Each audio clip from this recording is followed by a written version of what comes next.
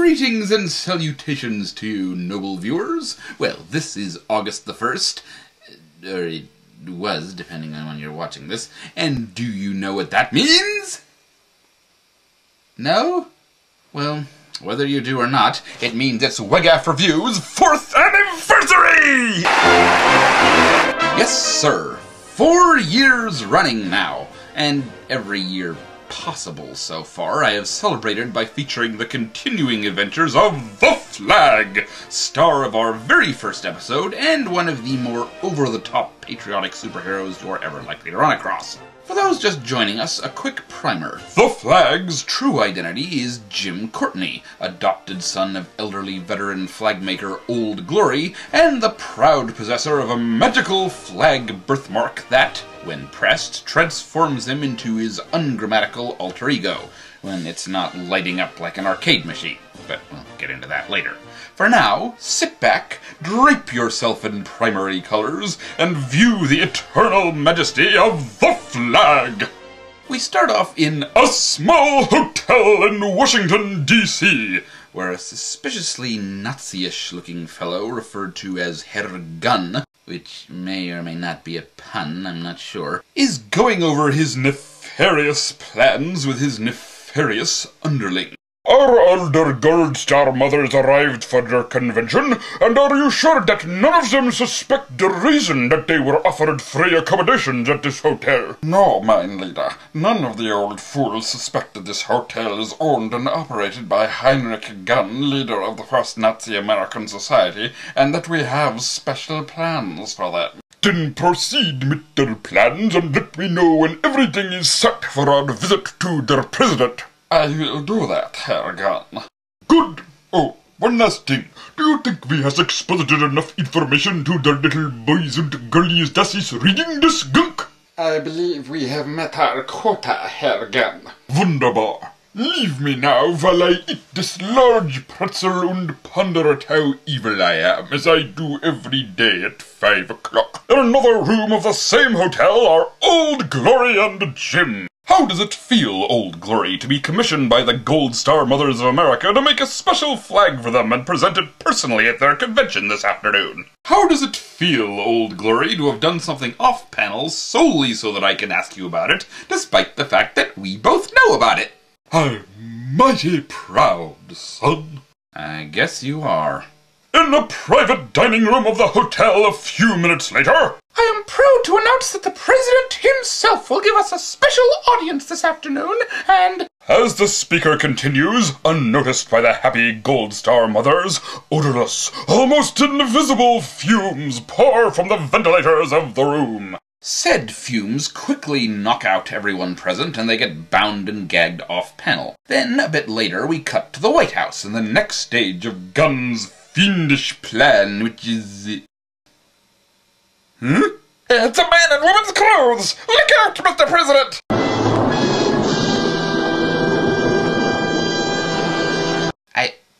What? I mean, what? It's official. I'm not dreaming this. Ladies and gentlemen, Gunn's fiendish plan is to invade the White House with transvestite Nazis. Transvestite Nazis.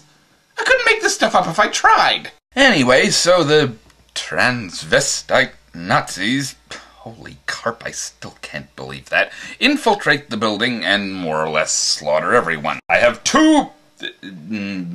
I have a multitude of questions, but let's start with two. First off, why exactly did Gunn need the Gold Star mothers for this little operation? I mean, I get that his men only got into the White House because everyone thought they were nice little old ladies, but if all you had to do to achieve that effect was to have them expect nice little old ladies and then dress up as them, then why did you need the nice little old ladies in the first place?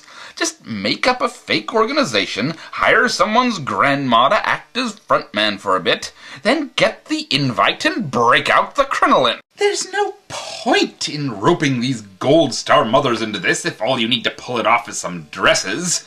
Unless they took those from...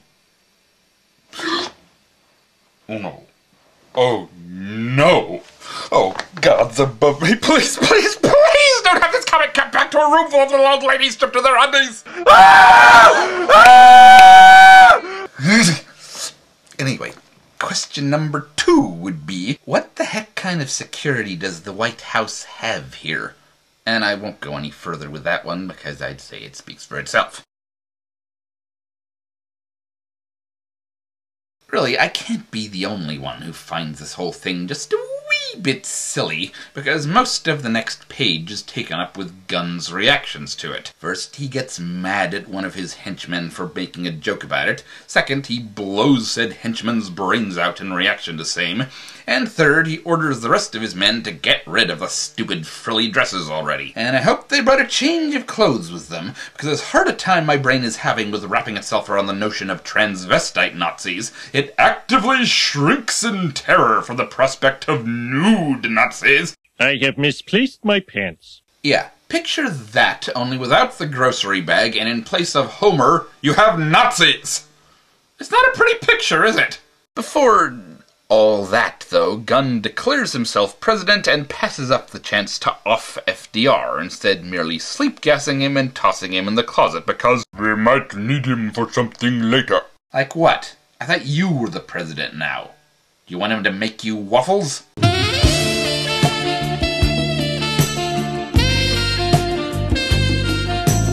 While all this is going on, however, Old Glory and Jim have, all oblivious, been taking a sightseeing tour in a taxi, and they're in the middle of doing this when all of a sudden, Old Glory! I've got the strangest feeling that some woman is calling me for help! Is my birthmark glowing? It is, son. Someone's in serious trouble. Yep, there's the lighting up like an arcade machine business I mentioned earlier. I had a whole rant about it in the last The Flag video, so go check that out if you want. I'll wait. So rather than simply get out and, I don't know, find a phone booth or something, Jim simply makes a lightning change into The Flag right then and there, and then dashes away, leaving the poor cabbie to question his mental stability. Hey, he's the defender of the nation itself. He could care less about its individual inhabitants. Anyway, now that he's donned the appropriate raiment, The Flag follows his flag button's directions and heads back to the hotel, where, of course, it leads him straight to the dining room, where the poor Gold Star mothers are still tied up. Evidently, one of them has been giving a little whistle, for, as all of you who have been following along at home should know, that is the only way of summoning The Flag. It's The Flag! I knew if I shouted for him, prayed for him for long enough, he would come! What?! Okay, look, I know I spend far too much time screaming in these reviews, and I really ought to tone that down. If nothing else, it's bad for the larynx. But when a comic smacks you upside the head the way this one just did, what else am I supposed to do? How did said smacking occur, you ask? Well, if you followed my earlier advice and watched the previous entry in The Flag's Adventures, you'll know that that story was very specific about how exactly you summon him. You whistle the Star-Spangled Banner while the passionate flame of patriotism burns in your heart. Short of calling him on the Flag phone, if he has one, and I wouldn't be surprised, that is the only known way to make his birthmark go blinky blinky. And now you're telling me that someone can just open their pie hole and holler, and that'll make it light up like a Christmas tree? What else will do the trick? Drum solos? Bubble wrap? Nostrils squeaking? Kittens mewing? Cockroaches doing the can-can on a piece of aluminum foil? I don't know. They might. Stick to freaking guidelines! Well, one way or another, The Flag has been summoned by one of the mothers, who are not stripped to their undies, thank goodness, which means it's time for him to prod some bad guy posterior and then let them loose. And that's exactly what he does, but not before one of the bellhops who are guarding them has secretly summoned reinforcements, and when they arrive, that's when things start getting interesting. More interesting. I will freely concede that transvestite Nazis taking over the White House is already plenty interesting. That scar! I know him anywhere! Ralph! My son, Ralph! Ralph, boy, don't you know your mother? I'm your ma, Ralph! I'm Elsie Smith, and you're Ralph Smith! Something tells me his name is Ralph. Nuts, lady. My name's Schmidt. Roll, Schmidt.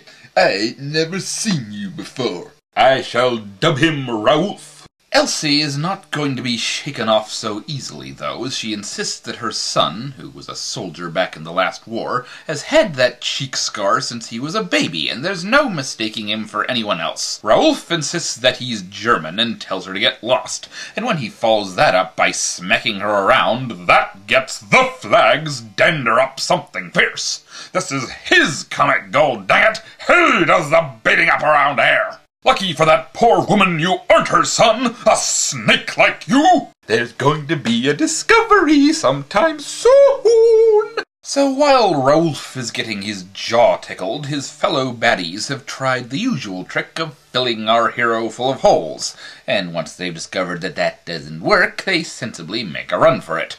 The flag, of course, catches up with them in no time flat and proceeds to soften them up a bit by teaching them what being a propeller feels like.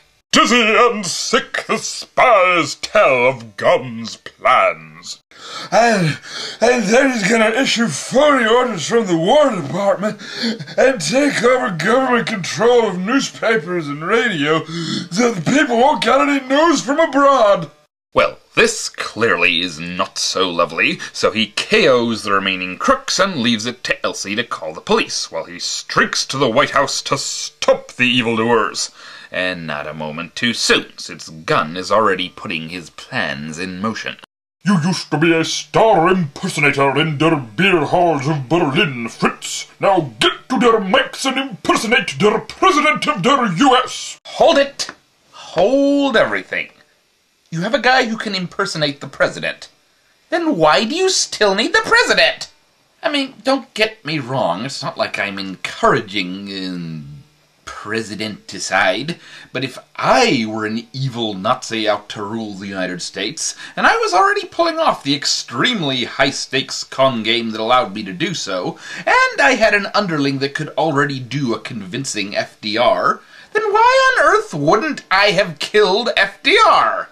This entire house of cards you set up rests on the public believing that he's still in power.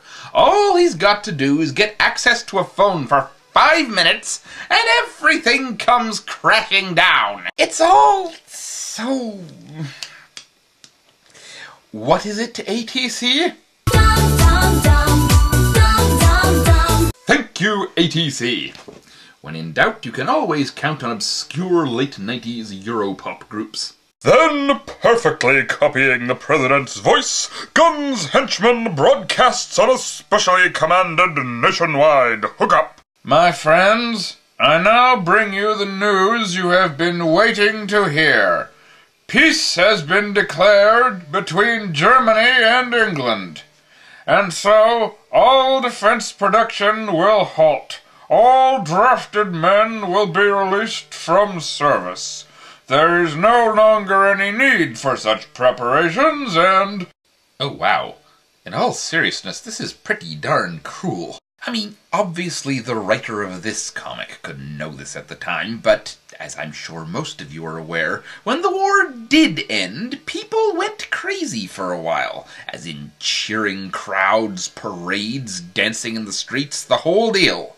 Now imagine that happened, and then you found out no. It was all a lie. One of the biggest wars in history is still going on, and you've got to go through it all again. Honestly, I think in some ways straight-up invasion would be kinder. At least it wouldn't leave people open to that kind of whiplash. In millions of homes, the false speech is received with wild joy. On street corners, in cities and hamlets, in pool rooms, limousines, boarding houses. Everywhere the false peace announcement creates a sensation for deluded America. This is not nice. Imagine it. Thinking your son is going to come home safe. Or you, a soldier, are coming back home instead of having to go risk death on a battlefield somewhere, and all to be undone. Oh, God. This army life was swell, but I'll be glad to get back to my folks and my job. Well, up yours too, then! Seriously, here I am, squirming in agonized empathy over what's going to happen, and what does this patriotic piece of parboiled pastry have to say for himself? Yeah, home will be nice, but I sure will miss being a soldier. Well, good. I'm glad. You're fine one way or the other, huh? Gosh, kind of takes all the drama out of the situation, now doesn't it? No stakes here.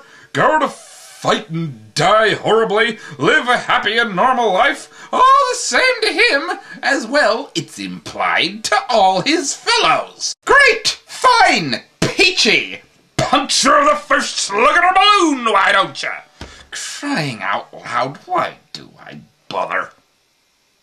Though he's not a parboiled piece of pastry, I take that back. It was alliterative.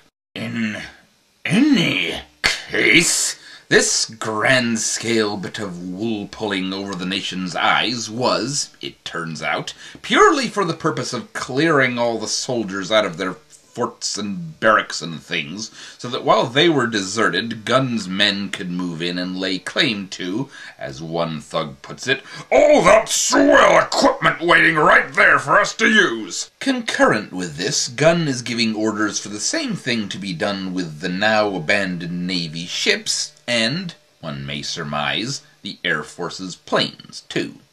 I somehow don't think any of that would be quite as easy as portrayed here, but heck with it, they've already successfully conned the entire country. I'll assume they know what they're doing. Meanwhile, we cut back to poor old Elsie, who has gotten Ralph off the hook by telling the cops he was working on the side of the law. While he is grateful to her for this, it doesn't stop him from shoving her out of the way at the nearest opportunity so he can rejoin his nefarious fellows. Ralph, how can you go back to those spies? You fought for this country. You were born here. Son, come back. Get a soapbox, lady. You can't tell me what to do, not Mom. So Rolf rings up Gunn and tells him the flag is coming. Wait, he's still not there yet? This guy can fly fast enough to make the ocean defy the laws of physics, and he still hasn't reached the White House in the... what, at least 2 days or so it would have taken for the soldiers to start moving out of the camps? They're in the same freaking city! What's going on? Whoa, that hurt. Alright. There are at least 2 possibilities. 1. The flag felt hungry on the way and stopped to get a hot dog. He liked it so much that he then proceeded to order another 50,000 and spent the next few days scarfing them down and, thanks to his powers, not getting sick. Or 2. Washington, D.C. turned into Mega City 1 while he wasn't looking, pushing the hotel back to somewhere around Boston. It's a Judge Dredd reference, look it up. Which means he's had considerable difficulty just finding the White House again, let alone reaching it. I didn't say either of them made sense. Well, either way, he's reached it now, and naturally the place is swarming with reporters wanting an interview. He tries to tell them what's going on, but they take it for a bunch of insane, paranoid gobbledygook. Which, to be fair, it is. It just happens to be true this time. His next plan, of course, is to drag out a real live Nazi to prove that he's not nuts. But thanks to Raouf, Gunn's men know he's coming, and they're prepared for him. That special high compression bomb will blow him to smithereens. That flag won't wave anymore! Boom! I'll prove them wrong. I'll wave yet. Hi. Left for dead where he has fallen under shrubbery, the flag lies for 2 days in a coma, scarcely breathing. Suddenly, a vision appears over his unconscious figure. And holy crud, you guys, it's the patriotic ghost commies that gave him his powers! Continuity! Amazing! This country needs the service of the flag. Arise! Our army and navy are in enemy hands. American guns and equipment are being turned on American men, women, and children. A disaster has struck America. We hereby give you back your life, your strength, and your special powers. Go and destroy the spies and traitors. And it looks like that did the trick, since he wakes up feeling fit as a fiddle once more and goes off to save the day. Although, as a random bystander remarks, I fear it is too late. Because, apparently, 2 days was all it took for a full-scale invasion to be launched, and towns all over the country are seeing the results. What I'm enjoying about this is that we're using their own weapons to capture these American towns. Yeah, pretty soon we'll have the whole country taken over. Wait a minute. Are those just guns men? Those are just guns men, aren't they? Why? Look, up till now I haven't had much need to question Gunn's prowess as a tactician. He's actually done a pretty darn good job. But he's not a military leader, he's a something else. But whatever it is, he's not General Gunn, or Colonel Gunn, or even freaking Captain Gunn. He's just plain old Gunn. He doesn't have an army, he has a bunch of thugs and secret agents. Sure, a lot of them, but numbers alone don't make an army, or else the Boy Scouts would be one too. So having captured all America's tanks and guns and bombs and ships and planes and things through pure stealth and chicanery, why in the name of delegation doesn't he ring up the War Department back home and say, "Come on over, boys, I've got some new toys for you to play with"? They'd do it. You bet they'd do it. There'd be an actual no-foolin' army trampling America under its boots within days. The war would be won for Germany, and all Gunn would have to do is lean back and enjoy the view from the Oval Office. Instead, he puts his own non-army into uniform and lets them go, "Whee! We're driving tanks!" I mean, it's just... ATC? Exactly! Greatest minds of a generation, I'm telling you right now. So naturally, this being America and all, the populace is not about to take this lying down, and a group of them attack. And since these Nazis are not soldiers, gun! The two sides seem more or less matched, for a moment. Then the guns come out, and, well, it's all sadly predictable, really. Never fear, though, because the flag is here! Yes, he's back in action, and he's going to whoop these Nazis' keisters! What inspiring words have you for us, O hero of the hour? Come out, wherever you are! Charming. Tossing lead at me, eh? I'll return the compliment with tanks! Don't give up your day job, the flag. Actually, I'm not sure if he has a day job. Unless he helps his dad make flags or something, which would be weirdly Frankensteinian, since he's the flag, living symbol of America, and he'd be making flags, which are also the symbol of America, so it'd be almost like he was self-cannibalizing to create the things for which he himself was named for, because the flag creates the flags, which in turn inspired the flag, thereby forming an endless loop which— Stop thinking! Stop it right now! Sorry. I have problems with sanity sometimes. Anyway, the flag is back in top form once again, and he tenderizes those ne'er-do-wells the way only he can. This is followed by a moment of clarity, however, as he realizes that this is just one little group out of goodness knows how many, and rounding them up the usual way is just a tad too big of a job even for him. Therefore, in the immortal words of Bugs Bunny, It's about time for me to employ a little strategy.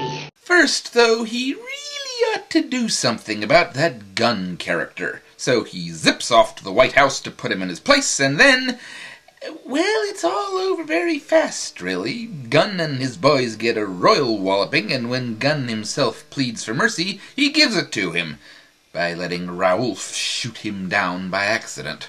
I would mention, courts and trials and setting an example and, what you're supposed to do, but the flag is the kind of guy who runs what you're supposed to do through the meat grinder every morning and gets red, white, and blue sausage to eat with his eggs, so I'm not going to waste my breath. Anything further. I thought I took care of you once before. This time I'll make sure. But instead of being knocked out, the scar-faced man undergoes an amazing change. Hey, what is this? What's going on? Where am I?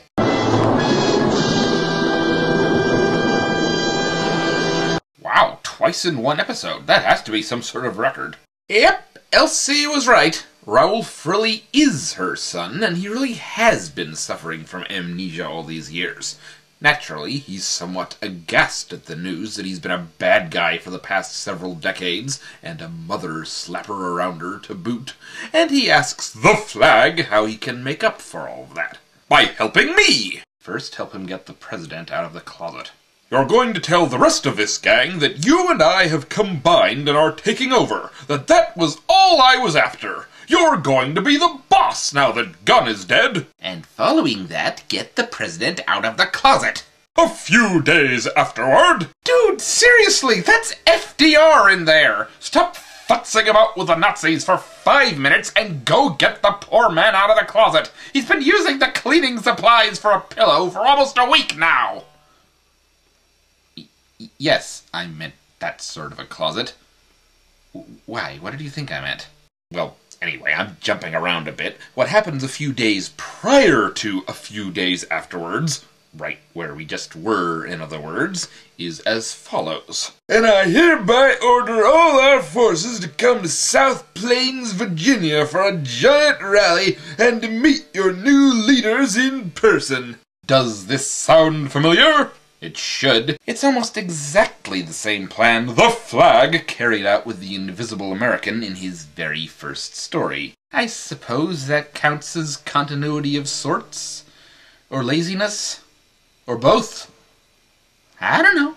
So having caught up with our jumpy timeline, we have reached a few days afterward, and are now at South Plains, Virginia, where the entirety of what used to be Gunn's men are sieg-heiling the Flag and Raoulf like there's no tomorrow. Naturally, though, their bubble is about to be popped. My speech will be brief. You men were brought here because your reign of terror is over. We have tricked you just as you tricked the nation. The new leader is joking. You think so? Then watch this. Save us! We surrender! We surrender! Man, being thousands of armed thugs is easy when you're just one guy who can fly and punch things. Seriously, these guys represent enough combined manpower to conquer the United States of America, and how does the Flag beat them? Whoosh! Ah, the hitty-hitty! We no like the hitty-hitty! Not only are they cowardly, they're stupid too, since the Flag reveals that they had carelessly tossed aside all their newly acquired tanks and such when they came to this spot in the middle of nowhere en masse without leaving behind so much as a guard detail, with the predictable result that the actual army picked them right back up again and are on the way right now. Gads, I mean, say what you will about the actual Nazis, at least they were organized. These clowns couldn't organize a bake sale. So, all's well that ends well, the country gets back to normal. I guess someone finally freed poor JFK. Raoulf and Elsie are happily reunited, and things wrap up back with the Gold Star Mothers again, who are finally getting to hold their convention, and with Old Glory, who is finally getting to present his special, or in other words, completely normal, flag to them, as they cheer him on. You warm the heart of this weary old war veteran, ladies. Old war veteran, eh? From what I heard, you acted like a pretty young sprout when you went to that hotel and cleaned up the joint for the way they treated those women. Oh, pshaw, just gossip. Why, Old Glory, you randy old goat. This is America, boy. We don't say Randy here unless we're talking to a man named Randolph. And I am not. Go to your room. We're in a different state from my room. You can fly across country. You'll manage. So, to sum up, considering the fine details of the plans of transvestite Nazis can be most deleterious to the brain, magic flag buttons are highly inconsistent when it comes to locating those in need, Washington, D.C. has obtained the ability to warp space and time. When one has need of and access to a regular army, one should take advantage of said fact. And, actually, I think that more or less sums it up. Anything to add, ATC, you smart people?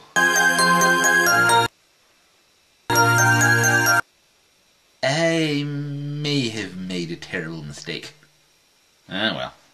Bye!